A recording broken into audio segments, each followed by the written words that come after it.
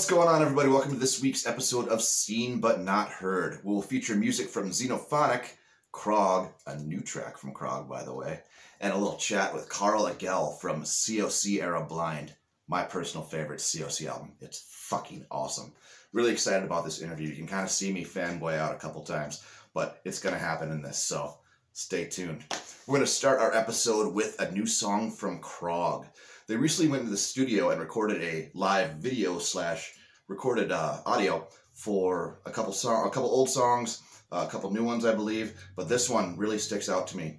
We featured Krawg on our first episode where we did Harvesting the Swine. This song, Skull Collector, is hard to believe, but even more brutal than that tune. So, Skull Collector, Krawg.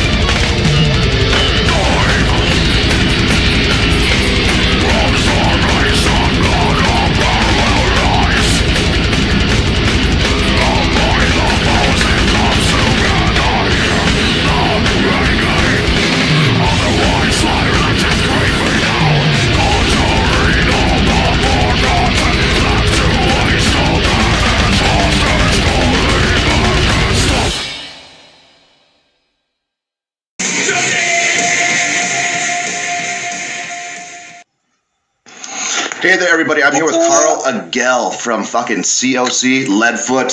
Some legendary projects, my man. How you doing today? I'm great, man. How are you? I'm great, man. Like I said, I truly appreciate you taking your time to talk to me about... my pleasure. One of the greatest things in my life was the discovery of the Blind album. And you being part of that is... I've always wanted to sit and chat with you about this because... Sure. Like I said, I had some stories for you. When I was about 15 years old, I joined a very southern rock, very Crowbar-esque style band. And COC was a big influence for us. And my bass player, he ended up sliding me a copy of Blind, because I had only heard Deliverance at this point. This is like 1994, 95, something like that. Mm-hmm. And he popped it in, and we're listening to it at practice. And I'm like, that's not Pepper. He's like, dude, that's Karl. I'm like, dude, where has this guy been? So he explained to me the process of, like, you know, they kind of went from a punk to metal and then to like this southern rock style shit. But Blind has always stuck out as the premier COC album for me. So, like I said, it was like the first time I heard Metallica. Right on. So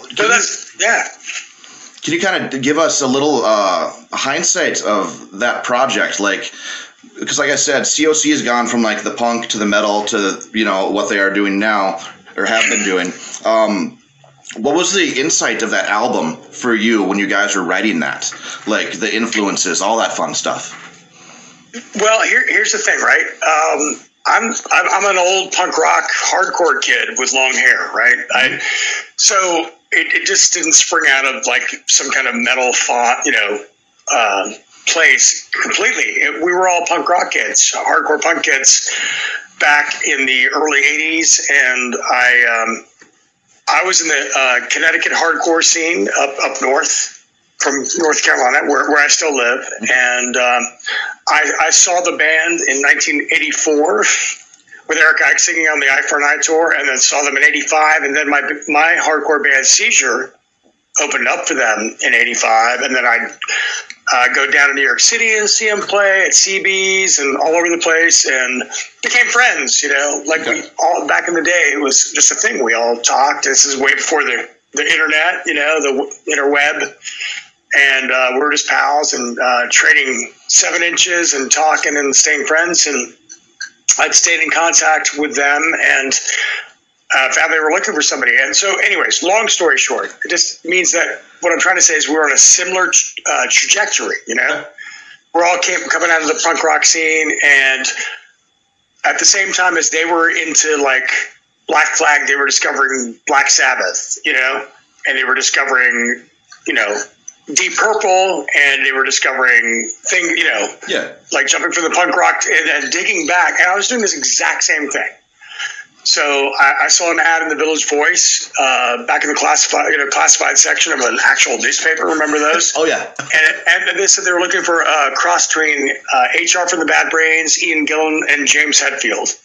And I was like, I can do that, you know. And I'd been in a bunch of different bands, and anyways, I went down there, and then we were just on the same path. So that's what I'm trying to say is that we were hardcore punk guys that were into that, but also starting to look and borrow from things from other eras and other that moved us. And I guess it was part of it was that we were all getting better at what we did. We were better at singing, better at playing guitar, better at playing drums. You know, like it was evolving. Yeah. And we were looking at other ways to express ourselves. And that's where Blind came together.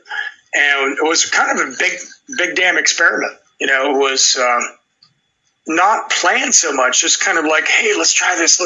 Like, let's try this. We were in the studio up in New York City at Baby Monster for 10 weeks recording that album.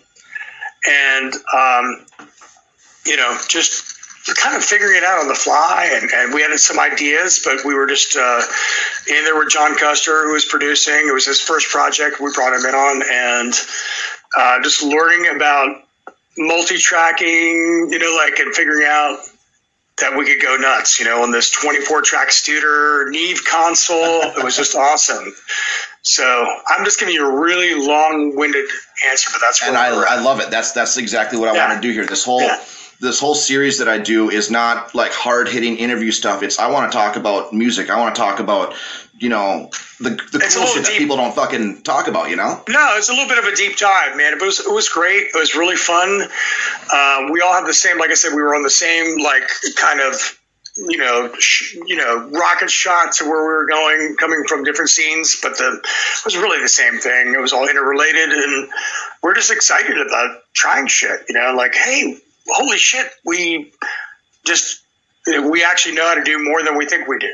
and it was fun, and that's why Blind is what Blind is. It's a lot of experimentation and raw punk rock energy combined with like kind of some serious metal licks, and rock and roll licks and hard rock licks and whatever. It's very musical because and we weren't like COC. I think was something before and something after, and I just happened to be there at this kind of like hinge pivot point. You know, it doesn't make me better than anybody from before or anybody who came later. It just is what it is, you know? Agree. And I'm happy to have been a part of it. There was some shitty stuff we could talk about later or not at all that happened, but that's kind of just personal politics. It has nothing to do with the thing we're talking about, which is the making of this album, which was a really cool, pure, raw experience.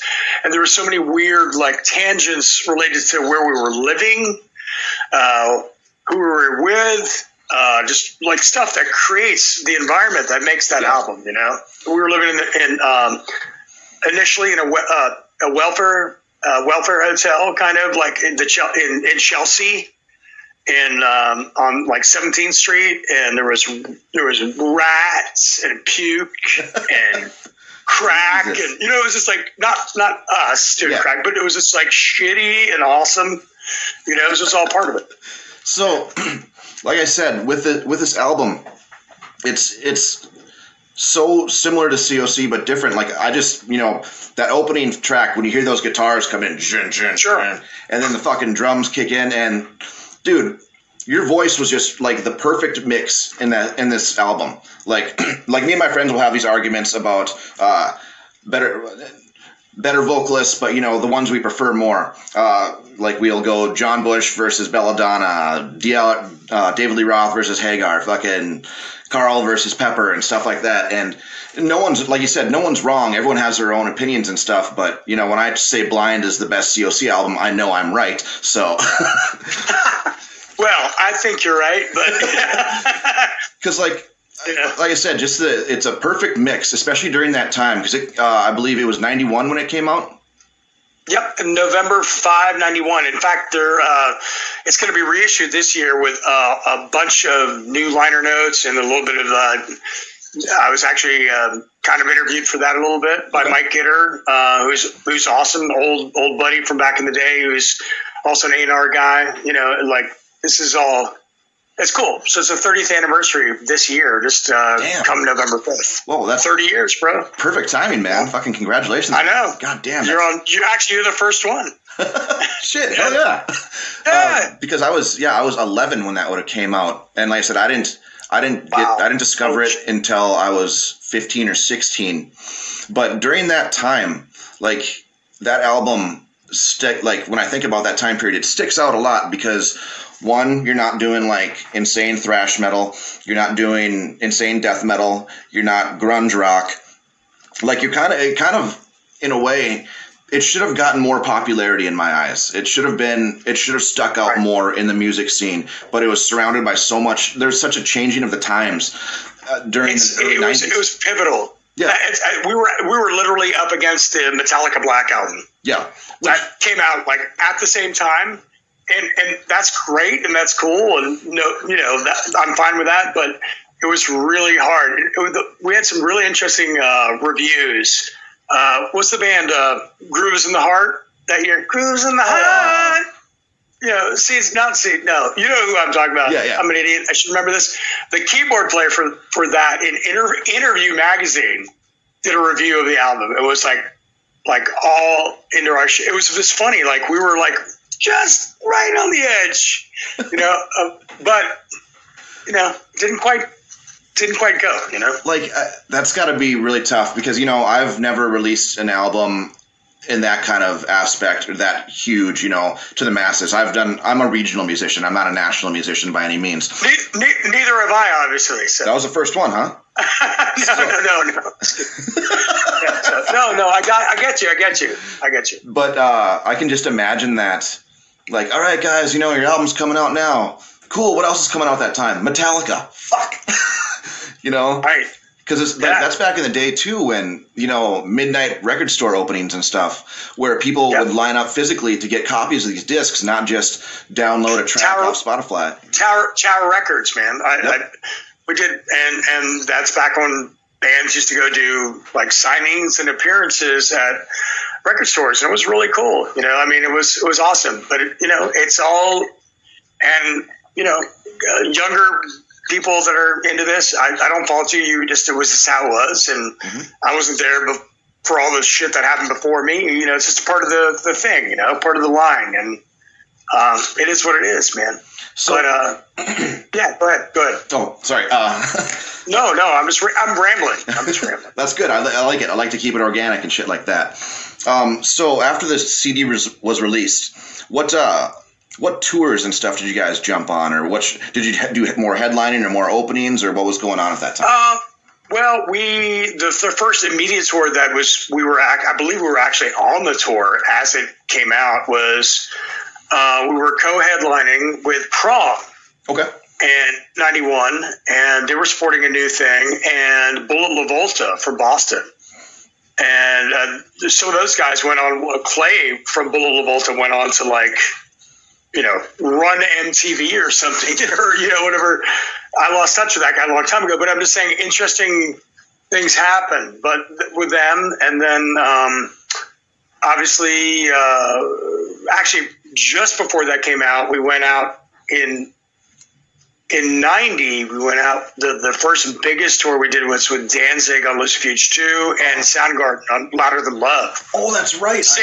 I forgot. 6 weeks, and then we were doing songs that we later came out on Blind. I think just 2 of them, and I was literally like covering the old stuff, so to speak, which I was gladly doing because that's why I joined. I was a huge fan, of course, but yeah. So we came out with that, and then I don't know. We did a bunch of stuff, man. It's hard to even remember.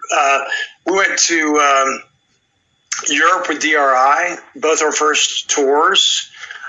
We did played with I'm trying to think, Bad Brains. We did obviously open up for Iron Maiden. Oh shit! For 6 weeks with Testament and Maiden in Sheds, and also then after that we went out with open up for Rollins Band for 5 weeks. Nice. And we also did Bad Motorfinger with Soundgarden in Europe. There's other stuff I'm forgetting, but there was a lot of great tours. I mean, and a lot of one-offs too. A lot of like independent, independently booked weekends and stuff in between the bigger tours. So. Like for me, because like I said, that's I was young at that time, so that's when I was like really getting into metal and just music in general, and it was all life changing. You mentioned like those bands like being on the Danzig 2 tour, fucking Soundgarden, Bad Motorfinger tour. Oh yeah, that brings back so many memories to me of like me being, like I said, 11, 12 years old watching MTV. And then, reading Hit Parader, fucking Metal Edge magazine, all that stuff, reading about you guys, doing all this stuff. And it's cool as shit to just sit and talk to you about this kind of stuff, And, oh, man.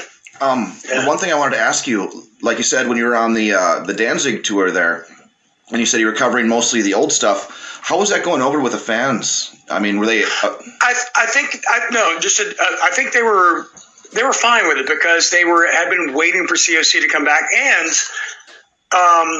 in my defense, COC I was technically singer number 6. People don't really realize that.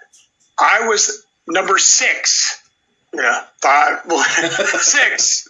No, for COC. There was 2 guys before Eric Ike, and Eric Ike did his thing. He was the first guy that was like on anything that was like out there, eye for an eye. And then, Reed and Mike Dean split vocal duties on Animosity. Okay. That's when I really fell in love with the band. I was like, these guys are doing something amazing. Like, that's when I was like, holy shit, I liked them, and now I love them. Yeah, dude. And then after that, with Simon Bob, came on and did the Technocracy EP. and took over when Mike and we were just kind of backing off on stuff, and this would just, I guess, just either do backgrounds or not, like Simon Bob's handler, Robert, and then they were down, and they had nothing going on for about a year and a half, and that's when Pepper actually came to audition as the vocalist. Didn't get the part. Weird. Didn't get the part. I got the part. He didn't get the part. Anyways, and then he became the second guitar player. Yeah. And I came down and instantly got the part from New York City. And then, not talking shit, but anyways, and then the rest is history, right? So I joined the band and then did my thing. And then I was actually, there's a version of Deliverance with me singing. Really? But Reed's dead. I don't have access to it. I think I don't know if I can get a hold of that stuff. He had it, and all that that's a whole nother thing.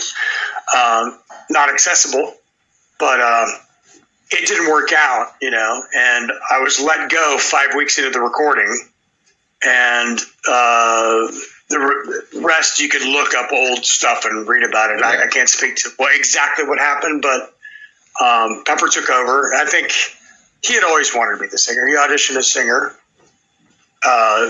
and ultimately became the singer. Now, so if this is his dreams were fulfilled, and he did it. And then the rest, you have a lot of people that are very, very happy with that outcome, and that's fine, And see, it is what it is. I stick with my saying that you are the better vocalist, but I like your range better, and I like the shit that was going on in that era better. But I'm being earnest when I say that it's. I won't pretend I was like really happy about how shit went down back then, but it is what it is, man. I'm certainly not the first person in a band to have shit go the other way. No. It's like the oldest, sorriest rock and roll story in the book. Like, okay, my turn, whatever, and it's just, life is what you make of it, right? So that could be anything. It could be a job. It could be a relationship. It happened to be both, a job and a relationship that, just went the way it was. And, but what was cool is that however shit turned out, I'm really grateful that Reed and I were able to come together and revisit some of the stuff and do a little bit of touring and pay homage to the past. I was actually just going to bring that up. You can never go back.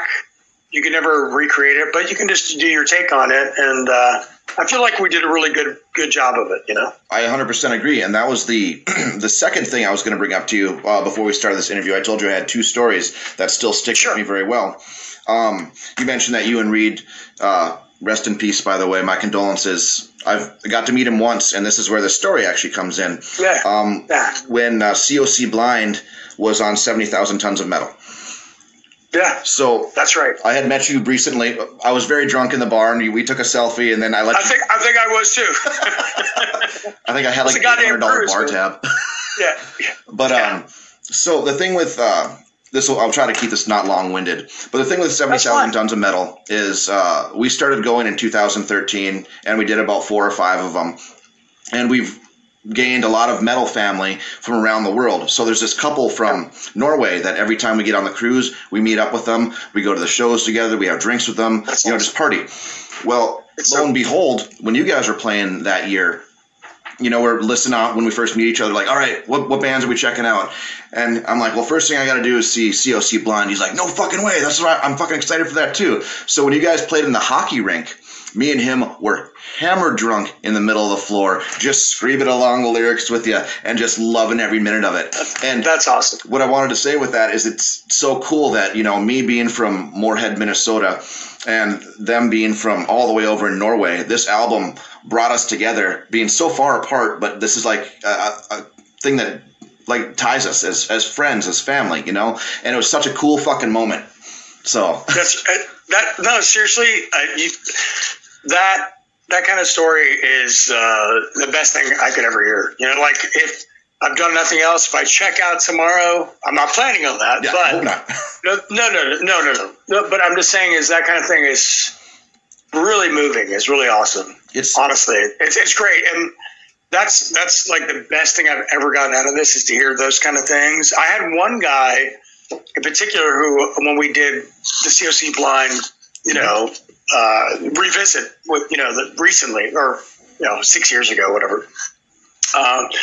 We played in Houston, and I had this guy come up to me and say, "Hey, I was a teenager when this came out, and because of your lyrics, I became a professor and went to college, and now the guy's like overseas, like he's a senior professor in."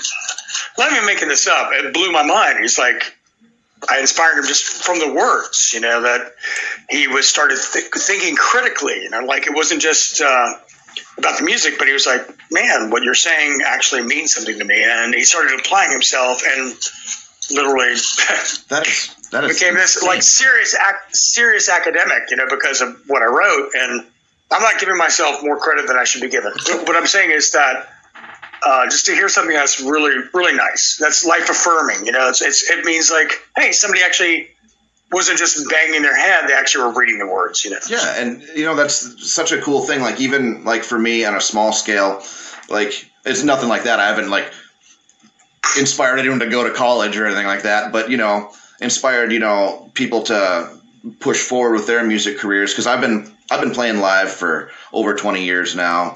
Sure. And, I teach guitar now, so I teach real young students and just helping them move in that direction. So that's the way I do it.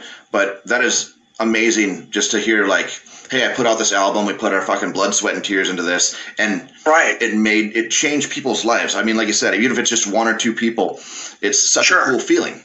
So it is. There's nothing like it, right? I mean, you know, sure. I guess this is our religion, right? Exactly. Like, yeah.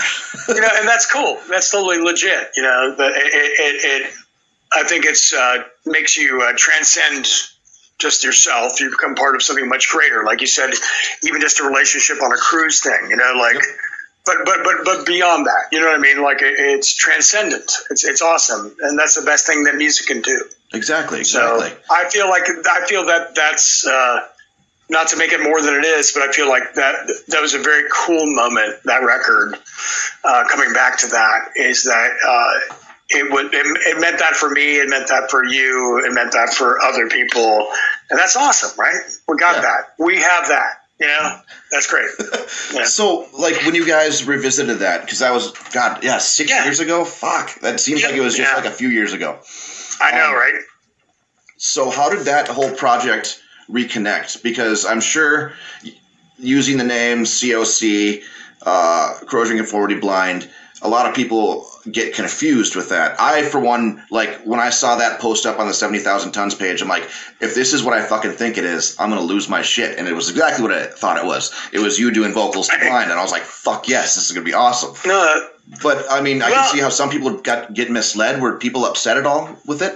Well, yeah, yes and no. I heard a couple of murmurings from behind the scenes that initially it was called COC Blind, because COC was kind of allowed because Reed was standing in both camps, so he could use that. He was the founding member, right? But he was trying to be, I guess, somewhat respectful of the tag Corrosion and Conformity was trademarked now and represented the four-piece with Pepper. Okay. You know? Though it went through different incarnations, there was 2 albums with Reed and Woody and Mike Dean revisiting the three-piece. You know, prior to the last thing that COC put out.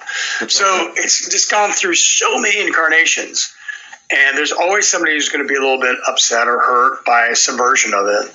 But I think it was all just about the fact that enough people had asked and said, hey, will they ever perform this again? And that version of the band said, no, we will never do this. You know? And Reed was like, okay, well, let's find a version that can do this. Yeah. What triggered it all was a while back, I did this thing called I said, you know, what the hell? There's this big venue that I book sometimes, and my band Leadfoot had played, but a bigger venue in Raleigh and at the Lincoln Theater. And I said, hey, how about I'm going to book a Karl Agell's Blind. It was playing words, Karl Agell's Blind, like I'm blind or my blind, right? So I said, fuck it. And I had some of the guys from Leadfoot do it and other friends jump in, and it was not Reed in the band. And I did it, and people were freaking out, and Reed heard about it, and he was like, I think I want to get in on this. Like, it's legit. Like, and I'd gone up on stage, and I was actually nailing the vocals. Yeah. And, you know, and honestly, I feel like I'm way, way better singer now. And not for nothing, I have several projects going on that, you know, beyond just the things people know. So, yeah. but I'm, you know, so it was nice to go back and be like, hey, I can do this and I can do it even better than I did, you know. No, I don't look as good. I know that. No, but do any of us look that good after 20 years? No. 30 years. 30 years. Yeah. No. I look way better, obviously. I don't want to turn on your viewers, but I'm going to say not safe for work content on this. No, it says exactly. Watch out, you're going to get so. No, I'm just kidding. But you know what I mean? Like, the cool thing was like, hey man, from a sheer music perspective, we can nail the shit out of this. So both Reed and I walked into it, and I felt we both like seriously nailed the fuck out of it, if not improved upon it.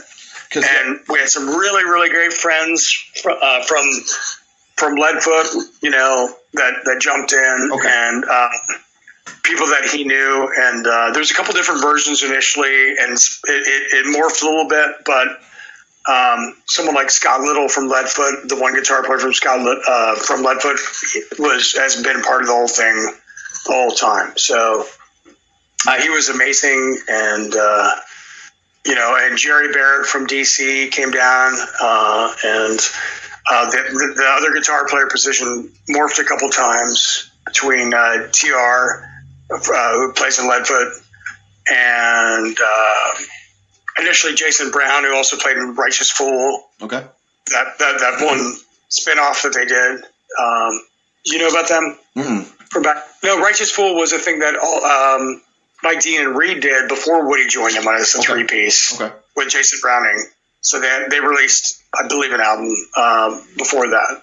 So there's so much shit out there. It's just, you know, dig a little bit, but you know, anyways, thinking about this right now, and I'm fairly certain I did. I don't remember. Maybe I'm making it up in my head. But shortly after the boat, like maybe a year or so after, I think I had sent a friend request to you, and you responded. And I swear there was one drunk Sunday afternoon where I was like, threw my hat in the ring. Either I messaged you or put it on a post you did or something, where it was something like, hey man, if you ever need someone to fill in guitar for the Blind tour shit, let me know. And, you know, that was worth a shot. No. And sorry if I missed that, or I don't know. Because me and my buddy we'd have our Sunday fun days, and that was one of our albums that, man, we just fucking love crank it out, you know? That's fucking awesome. That's awesome. So, the one thing I wanted to ask that I'm kind of moving it back to the past here again. So after Blind was released, and I remember vividly seeing that video on Headbangers Ball, and I believe it was even on an episode of Beavis and Butthead once. It was. Yep. It was. So they said I was totally pissed. Yep. and I was. That's right. So, like, you're one of the first artists that I've talked to that from that era of putting out music videos when that was still a thing. What was the difference between the album release to all of a sudden now you have a video on MTV? Like, how did that change band-wise? It was just something that was expected of you, right? So at that stage, it was like, hey, our record label Relativity is like, we've got a video budget, and you should do a video because that's what's going to sell this record. It was, I consider, part of the advertising budget. Okay. So it wasn't because we were just, It was just, this is all, you got to remember, this is all pre-internet, man. Oh, yeah, dude. But it's really hard to remember that, right? I love those days. I know, but it's so fucking hard to remember that. So, but there was a different time. There was like books and paper and, magazines and cassettes and CDs and all that shit, like hard media. So part of this was, there was a channel called MTV, and they were, you could put out a video and get it on Headbangers Ball if you were in our genre. Yep. And get some attention and hopefully sell more records. And we went on to do that. We actually picked this a company called H-Gun out of Chicago. Awesome. And they were Chicago based, and their first big thing was 9 Inch Nails. Okay. Had like that video, and then they did Jesus Christ Pose for Soundgarden. Nice. And we're like, we really like these videos. Let's have them do something. So we showed up and thinking we were all like cool, punk rock guys. They kind of went full tilt, like metal with the video. And I don't dislike the video, but I was hoping for something a little less what it was necessarily. We had ideas of going to Mexico and doing like a Day of the Dead kind of thing with, for Dance of the Dead, like something, but it is what it is. So they did this thing, and it was recorded at this abandoned tuberculosis sanatorium in Chicago. Okay. It was really weird. And there was like, dead insects and like abandoned hospital, really freaky, total horror movie kind of setup. I don't know how the fuck that happened, but we went there and shot this video. I'm in the gurney, and they, it's all a little bit kind of silly in my opinion, but it was what it was. No. I know. At the time, I was like, really? This is what we're doing? And this is the first of 2 times, both videos, including Vote with a Bullet, which I didn't actually sing, but I'm in the background for the video. Yep. Both videos, for some goddamn reason, they shaved my chest. The first one, my chest hairs. And not like I'm like got some total disco hairy chest. Well, but I guess I got one after that. No, they, here's a weird aside, right? So for that, they do this thing where they have me in the gurney, and then they reach in and they're tearing my innards out. But you wouldn't have known that because MTV kind of censored part of it because they said it's too graphic back in the day. But really? You watch people get their heads blown up, so. But anyway, so there's this whole thing where so they shave my chest and apply this kind of fake, like, front of me, and then these like people with hands are reaching in and tearing me apart, and I'm like, and then I come out of the gurney. That was cut out. And I'm like, I shaved my shit for nothing, motherfucker. And then now I'm itchy for like half the tour, and then later on for the Vote with a Bullet thing, where Pepper sings the lead, obviously, and I'm in that. They're like, we're gonna do this giant fake COC skull tattoo on your whole chest and belly thing, which I was like, okay, everyone's gonna be pissed because it's not a real tattoo, so I'm gonna look like a complete fucking poser, right? And then, but that's what they're gonna do for this character I was playing in the Vote with a Bullet thing. And once again, they shave all my shit up front and have somebody do this on my chest, and then from that point on, every tour, every date, somebody come up, every tour. I mean, like every tour show. Hey man, let me see the tattoo. I'm like, no, that wasn't real. It's like fucking Hollywood magic, man. No, it was just so like, really. I was like, I called this. Like, I would look like a complete fucking putz. But anyway, so it was what it was. But anyways, so that was my whole making a video story. Really, H-Gun was awesome. And the guy who did it for us, what was his name? Jesus Christ. Why does it elude me? The guy who did the Vote with a Bullet thing was the guy who did all the Public Enemy videos. Oh, sweet. Eric Mazza. Okay. Eric Mazza. Correct me if I'm wrong, Eric Mazza. That's what's coming to mind. And he had done By the Time I Get to Arizona, Public Enemy thing, and we got him on board, and it was awesome. And he did this whole Taxi Driver take on the whole thing, like the Taxi Driver the movie kind of thing, where I was this theoretical assassin. No, I don't really remember. I'm sure I've seen it, but like I recently stopped drinking, so there's about like 20 years of my life that I don't remember as much. So yeah, I need to look that one up. Feeling. Yeah. God damn. So now, what is going on now? Like, what are you focusing on? You got Leadfoot going on. Like, what? And also, since I'd be totally an asshole if I didn't mention the fact that leading up to Reed's death, and I don't want to get into the details of that because it was just tragic and way too soon, and just I respect that. I'm just saying, it's that whole thing sucks because it was preventable in the sense that he was fighting some demons, and obviously the old story of addiction and all that stuff and blah blah blah. No disrespect intended. It's kind of like an obvious, potential obvious outcome, and it sucks that that's what happened. Completely sucks. I miss him a lot, like fucking every day. So leading up to all that, we were doing one of our things of trying to come back together again, and he had written several songs and wanted to do stuff, but he wasn't fit. He wasn't doing well, and we got together and we tried, and Scott Little from Leadfoot, who was the go-to guitar player for the Blind, COC Blind Revisit thing, the #1 guy for that, he spent a lot of time working with Reed and hanging out with Reed, and also fleshing out those songs, just doing these porch jams with him before he passed, and then also started writing new material. So there's a bunch of stuff that was tracked kind of with him and then directly after. And so there's this whole kind of project looming, and we're just trying to grapple with how to put that out respectfully and not seem like it's exploited in any way, but more of a tribute to, and to note the ones that Reed actually wrote and the songs that were part of that he was endorsing and loved, and then he tragically passed. So it's a really hard thing. We're trying to figure out how to do that right. And that's tough. Yeah.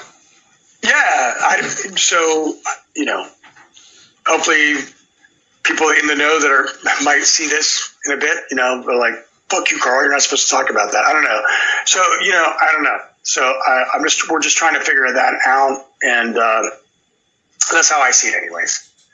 And put the best foot forward and not have it come off as something, not cool. That's a right. You get what I'm saying, right? Yeah, it's a shitty situation because you have this music that you're proud of, but yet again, with the way people are these days, they'll think of it as a cash grab and not, like you said, a tribute. But in your heart, it's fucking. I just want to get this music out. Yeah. And I just for the record, none of this has been a cash grab for me, man. Dude, I would never I'm saying I am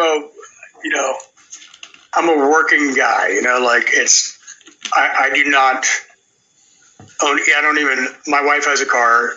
I don't even own a car. It's like same. Small. No, I'm just one of you. I'm just like everybody. Like, I've done my shit, but there's zero money to be had in any of this. So it's never been about that. Even when we were opening up for Maiden, it was all like looking toward the future. I was just having this conversation with somebody who asked me, "Man, didn't you make some money back in the day?" And I'm like, when we were on our biggest tour ever, opening up for Iron Maiden in sheds with like tens of thousands of people or whatever, or, 17,000 people, we were paying ourselves, excuse me, $25 a day. But we were paying our roadies, our 7 roadies, like back in 92, $1,000 or $1,200 a week, which is amazing. And then plus, plus per diems, plus whatever. So, we were just paying it forward, trying to like move towards the future. So it was all at that time like, hey, where are we going with this? It wasn't ever like, oh, we're going to sit back and buy cars and, you know, like pay off some amazing mansion. Where shit, we were close. We weren't even close ever, you know. And you know, I don't know what they're doing now, but I was never part of that. So. That's a big misconception with a lot of people. Zero money. Fuck, trust me, I know. And the thing is, like I said, I've played, I've done, you know, fucking regional tours and shit like that. And I've also promoted shows too. So I've been the guy that's handing you guys the money.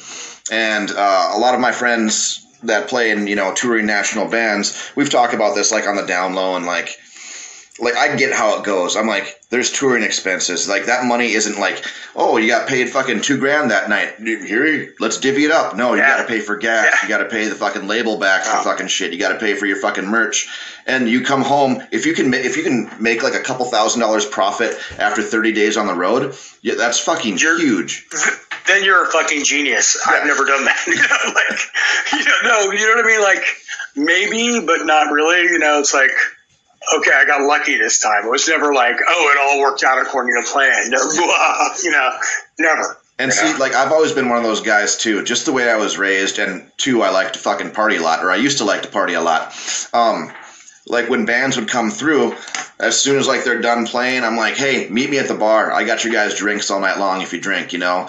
And they're always super fucking, you know, appreciative, because I fucking know that they're not paying, their Lambo didn't get just paid off and shit. You're fucking scrounging for money when you're on the road. It sucks.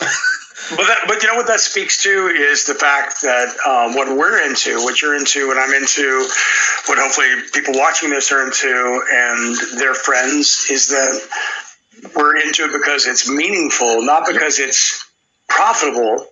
It's not about that. It's about heart and soul. It's about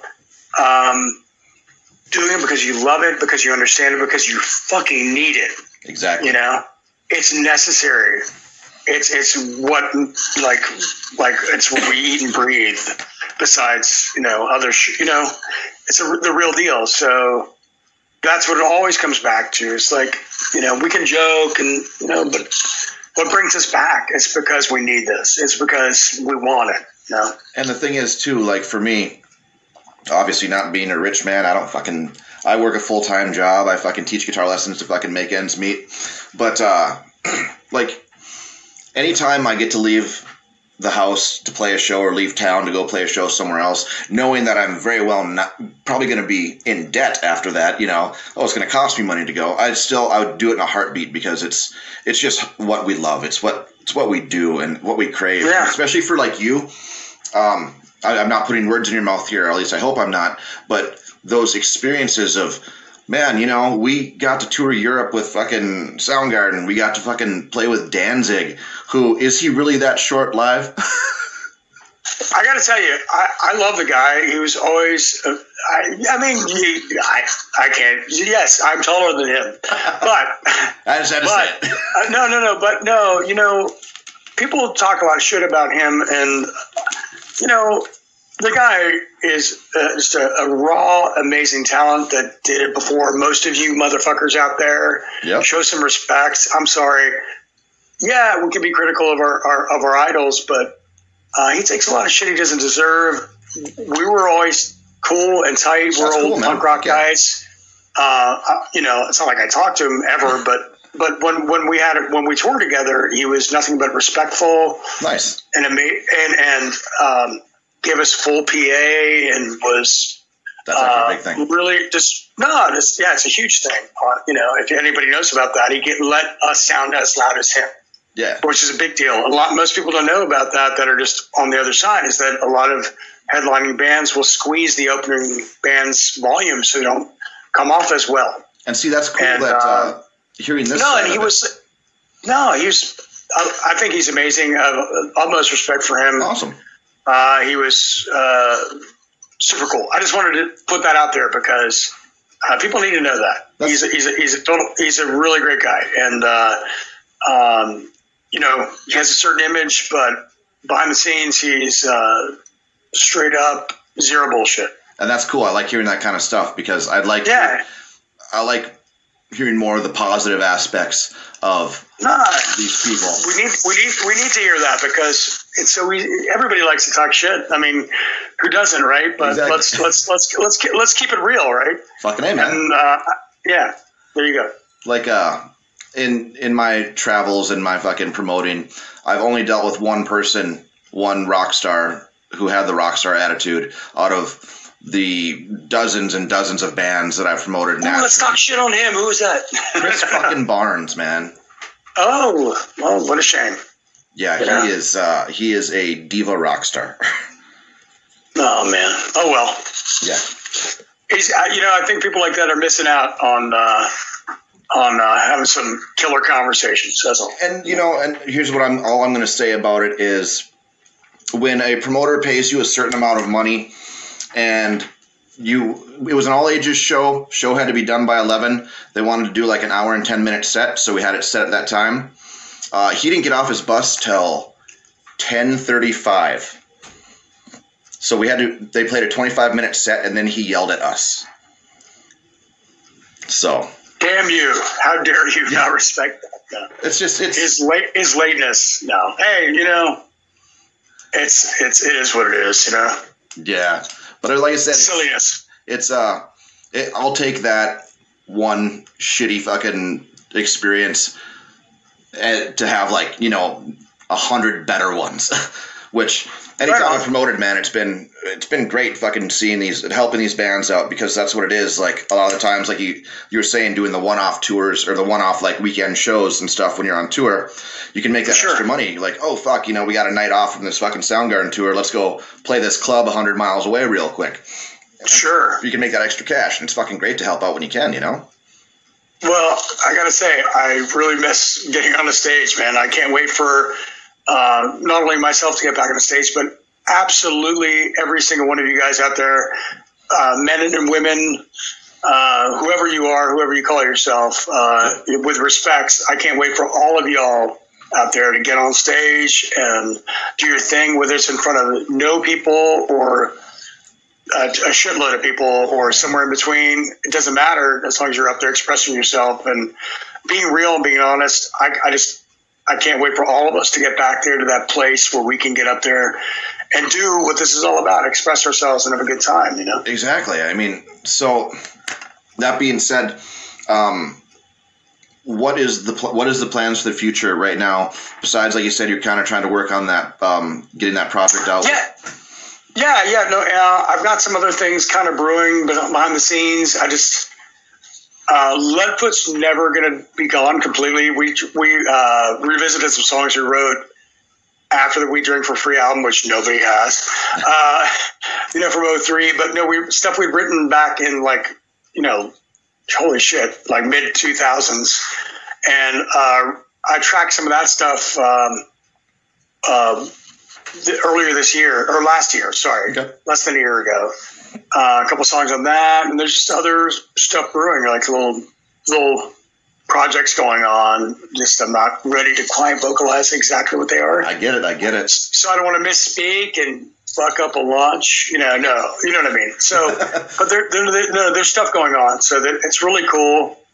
Yeah, there's just stuff going on, man, and it's all part of the same thing, just keeping it real and keeping it heavy. Yeah. And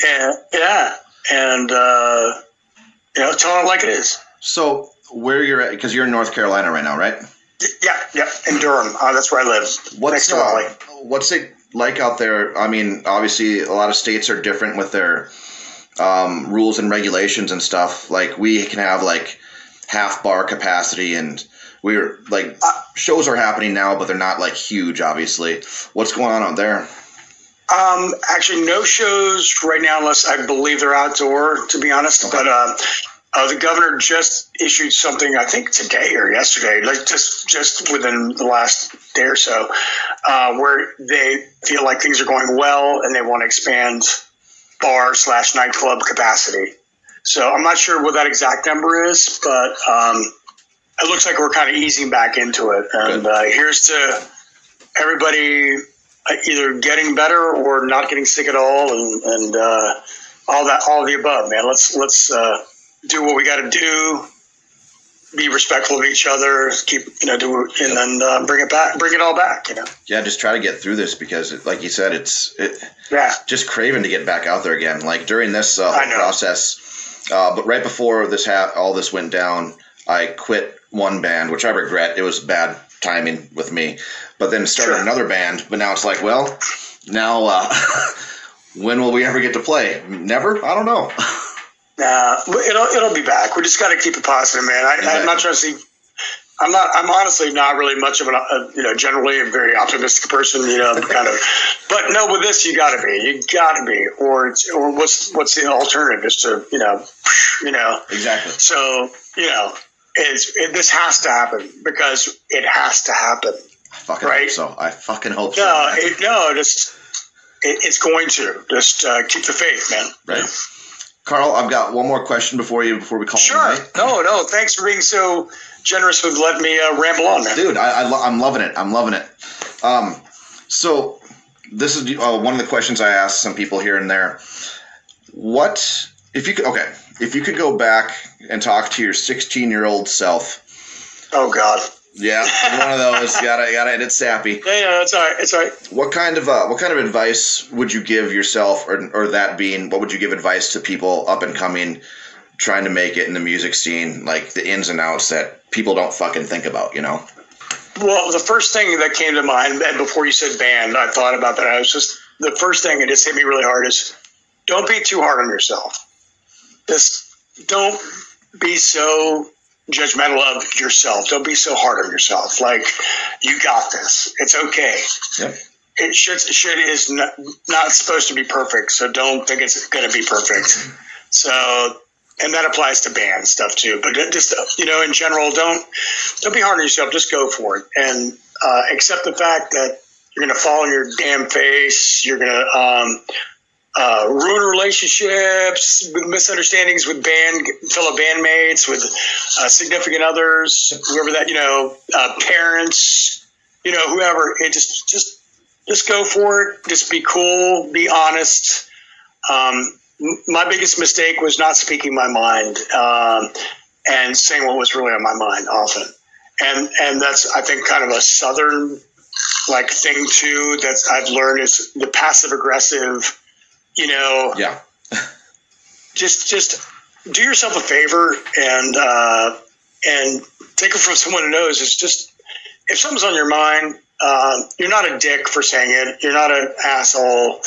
Just communicate. Communication. It's the key to success in fucking everything. 100%, man.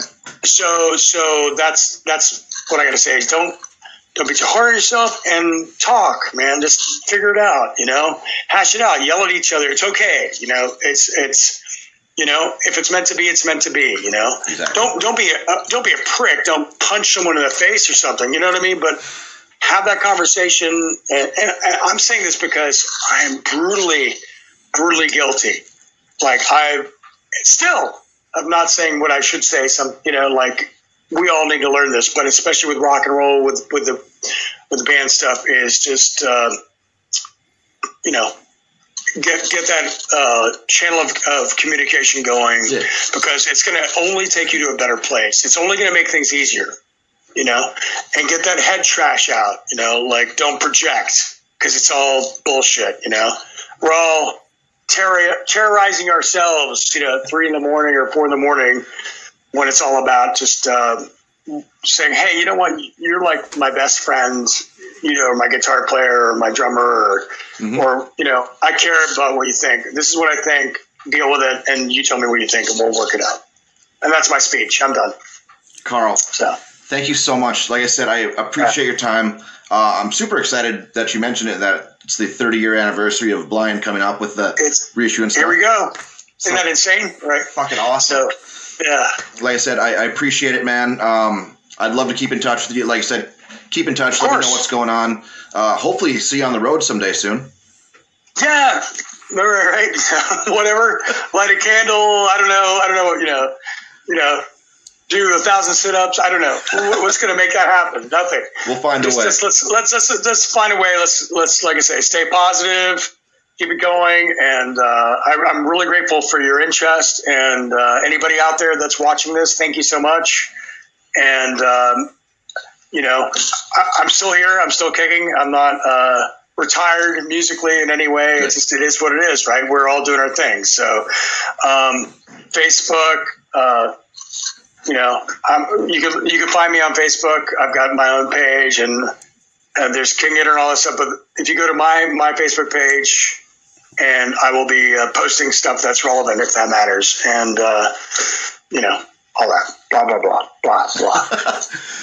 Karl, thank you very much, and I will talk to you soon, brother. All right. Thank you very, very much. I really appreciate it. Have a good night, my man.